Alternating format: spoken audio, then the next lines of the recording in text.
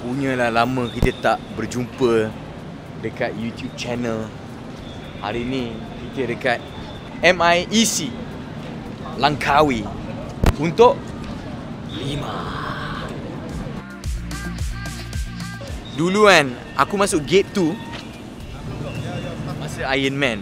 Memang boleh 1 minit. Okey boleh. Sambung cerita. So aku dulu masa Iron Man aku masuk gate ni untuk tukar aku punya transition from bike to run. Tapi hari ni aku datang MIEC untuk LIMA. So jom kita tengok kapal terbang dekat sini. Macam-macam ada babe. Let's go.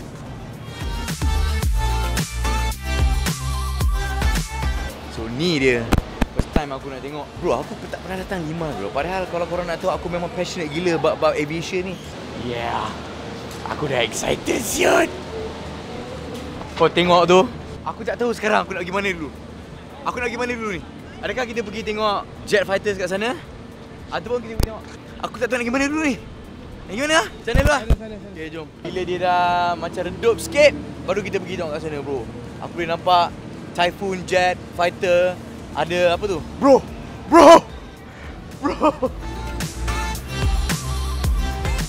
Bapak aku lah Syed. Kagum. Look at that bro. The robot giving salute. Sekarang ni kita tengah tunggu entourage Agung. That's Agung right there. Dia bawa kereta apa ni? Macam BM EV kan? i7. Nice. Wow man. Panggil. Aku suka dulu ni military staff bro. Betul ni yang akan keluar tadi betul. All in uniforms man. Kita punya positioning kita memang ye ya.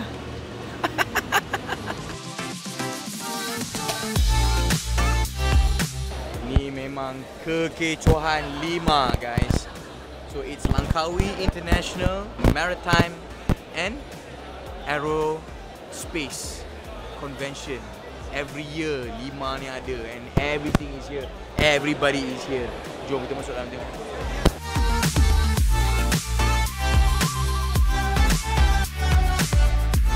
Oh, this style bro. This is freaking Iron Man stuff bro. Kita tengok ni. What is this? Edge electronic warfare. This is a proper drone helicopter though bro. Look at this, is an unmanned helicopter bro. Technically it's a drone. Kita tengok ni bro. Garmusha. Aku nak try tapi aku macam takut tu nak pegang. Aku takut nak pegang bro. Aku nak pegang tapi aku takut. Bro. Specification dia. Berapa cal bro? I have no idea how to read this. 51 5.1 kg. Aku tahu kalau aku main Call of Duty aim R1 ni bro. Nampak apa ni? Berat tak berat dah bro? It's not heavy at all. This is the machine bro. Kalau kau tengok ni machine yang kita tengok selalu dekat TikTok kan, dia orang buat macam binatang anjing tu. Ni ada. Dia tengah tidur je sekarang ni.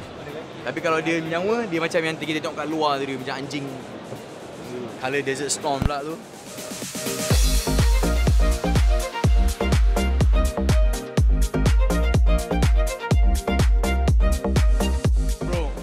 Ini kalau kau tengok yang macam film Interstellar tu kan, part yang masa drone tu, masa first scene dia datang landing kat atas. Drone ni siap ada launcher man. Dia design prototype lah. It's not the real thing. Tapi ni dia punya all the cameras untuk detect where the missile is going to go.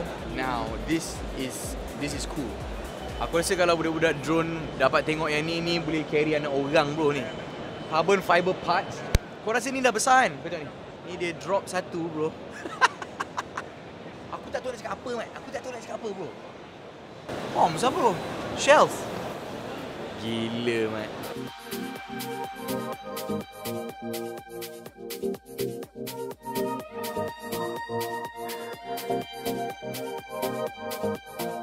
How are you? This is from Dubai. Oh, you're from Dubai? Yeah. So this is an airport fire truck. It looks so modern. It looks something out of a sci-fi film. They used it in Transformers. No. Yeah. This one? This model? Same concept, not ours. Oh, okay. One of our competitors, but it's the same. I see. Bro, it extinguished the airplane, bro. Yeah. Wow. So this is fully manufactured in Dubai from A to Z. It's around 750 horsepower. And it has 10,000 liters of water, 1,300 liters of foam. It shoots from the bumper monitor. It shoots. Okay. This one, you can move this up. You can navigate the bumper monitor and the roof monitor.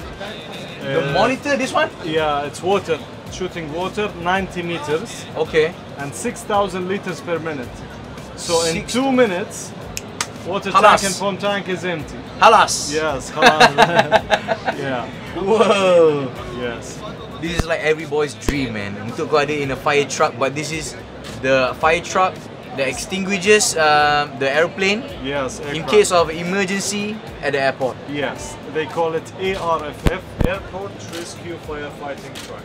Quality, finish, engineering, and very, very easy to use. So if I give you a training for 10 minutes, you can operate it. Already. Yes. This is how simple it is, bro. Reverse, neutral, and drive. Yeah. Really? This is for the gearbox. Oh, this is for the gearbox? Yeah. Bro, Yeah. senang je dia explain tadi. It's so easy, 10 minit je dia belajar, kau dah boleh operate this whole thing, bro. Bro, semua benda yang kau boleh tengok kat sini is all powered here on the screen. Contohnya ada emergency, this whole button kau boleh tekan ni, it will tell you berapa pressure of air, foam, and then contohnya kau rasa macam kau nak use this roof monitor kat atas ni, kau press je, pak, is activated, bro. Tiba-tiba kau nak guna yang depan punya, kau press je, done. Can you use both at the same time? Yes. Kalau kau tak nak, you can use both and you can drive at the same time. So you can extinguish the fire while while driving. driving. Yes. Ni press it deactivate. again. Ni deactivate. Ni deactivate juga. Yeah. Easy peasy, bro. But this is cool. This is only something you see on the aircraft. Yeah. But this is what? Auxiliary. This is for the top. From the top to control. If you want to shoot. Oh, bro. Look.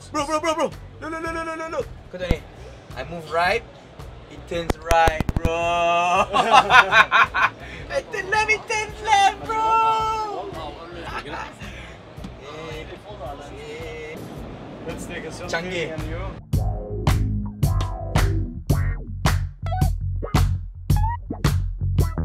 Gila, bro. Ini memang wonder story lah. Asal dia main drone je. Asalnya kita buat drone untuk suka-suka. Suka-suka je. Suka-suka memang je. tak ada fikir bisnes. Ada lah. Ada. Mula-mula suka-suka. Ha. Lepas suka-suka kita rasa ini boleh buat untuk bisnes. Masa tu tahun berapa tu? Itu 2014 2014 sekarang 2023. Number one in the world. drone company in the world. Hey. Malaysia bro. Orang Malaysia, bro. Okay, jom kita tengok one by one lah model-model dia. Okay. So kita sebenarnya kita buat 4 perkara. Kat Rodan ni kita buat agriculture, pertanian lah. Kita buat pertanian, kita buat surveillance, kita buat critical infra. Kita start dengan critical infra. Critical infra means contohnya kalau kat Malaysia ni, kalau Aerodan tak buat kerja, tak ada elektrik lah kita kat Malaysia. Kami buat kerja untuk TME. Kita jaga kabel. Jaga kabel dia, inspect kita start dengan Malaysia untuk buat inspection power line. Sekarang satu dunia kita dah buat. Okay, interesting sebab apa tadi? Cakap macam mana drone ni boleh bantu agriculture tau. Sebab dulu orang macam mana berkena mengena drone dengan agriculture kan? Tapi sebenarnya apa sumbangan Aerodyne agriculture Malaysia? Right. Bayangkan kita semua minat durian. Yes. Okay. Setahun kami punya customer guna kami punya sistem, dia punya yield dia punya increase 60%. Wow. Jangan sebab main. apa? Kenapa? Sebab kita guna precision agriculture. Drone kita ni macam specialist. Specialist kira nak bagi ubat dia tu. Dia tengok setiap pokok ni nak ni, pokok ni nak ni. Very special. And then bila kita nak apply fertilizer tu, ada cara dia supaya dia efektif. LIMA ni kita showcase, kita panggil project urgent service untuk drone delivery. So kalau macam ni, ada tengok automated cargo delivery. Satu hari nanti orang macam order makan pakai ni je. Yang itu kalau order makan kita panggil last mile delivery. Yang ni kita buat industrial application. So contohnya offshore. Okay. Offshore nak hantar makanan, nak hantar dokumen, nak hantar spare part. Kalau dulu dia pakai kapal. Sekarang Pakaiannya kita save 60%, yes. double the speed. Kedua kali ganda level dia. Distance dia Distance boleh sampai 150 km. ni. Boleh sampai. So daripada onshore pergi offshore, pergi offshore, tak payah naik heli tak apa payah semua, naik minyak ni, tak bateri. payah. Bateri. Okay, tip satu. Since kita dah nak move towards something yang lebih jauh lagi kan. Mungkin ada anak-anak muda sekarang ni yang into robotics and into drones ni, mungkin main-main je buat macam speed main game ke. But how can they tap into this same business juga? Ada opportunity apa? Into engineering ke, or is it what kind of business yang boleh menggunakan drone ni? So tip untuk nak buat apa-apa bisnesnya, tip nombor satu, kita jangan buat show sendiri. Kita jangan buat apa yang kita suka. Kita kena cari apa masalah di luar. Apa yang kita buat ni untuk menyelesaikan masalah tu. Untuk kita menyelesaikan masalah, kita pun kena terror lah. Kita kena tahu industri tu. Antara company yang servis yang pakai guna Aerodyne, telco company apa? Jadi Malaysia semua ke?